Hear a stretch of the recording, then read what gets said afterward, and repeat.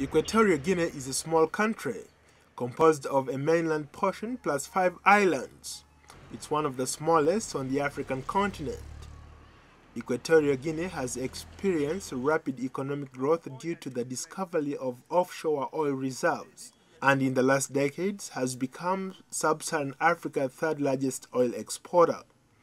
Last week, the country hosted the Leon H. Sullivan Foundation Summit in the $1 billion Sipopo Conference Center outside of the capital of Malabo. Hope Masters, president and CEO of the Leon H. Sullivan Foundation, led the group of more than 300 delegates from the United States, the Caribbean, and Africans in the diaspora. But we come back home possessing souls that never forgot you, and we come back home after centuries of trying to find the bridge that would carry us over. And today, we arrive back home, crossing over the bridge my father laid called the Leon H. Sullivan Summit, and our legacy and the legacy of the African diaspora continues. So we come back from our passage today as educators, doctors, lawyers, investors, teachers, craftsmen. Some of us just wandered back here because we had no place else to go, but you know you can always come home. Equatorial Guinea's longtime leader, President Obiang officially opened the summit and said that he was proud to host the Leon H. Sullivan Summit because the foundation empowers underprivileged people worldwide by promoting the principles of self-help and social responsibility.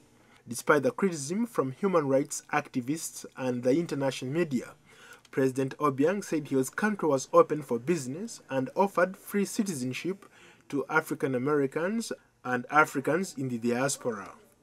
The 9th Assembly of the Leon H. Sullivan Foundation Summit, taking place here in Sipopo City, was also attended by regional leaders including current and former presidents.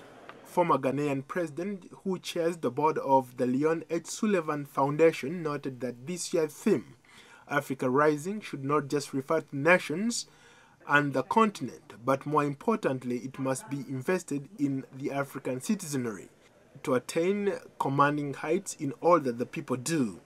President Kufuor also underscored the importance of the diaspora, saying that they are an important part of Africa. Large presence of our brothers and sisters from the diaspora. You are an important part of the African story. And it is in recognition of this that the African Union recognizes you as the 6th region of the continent.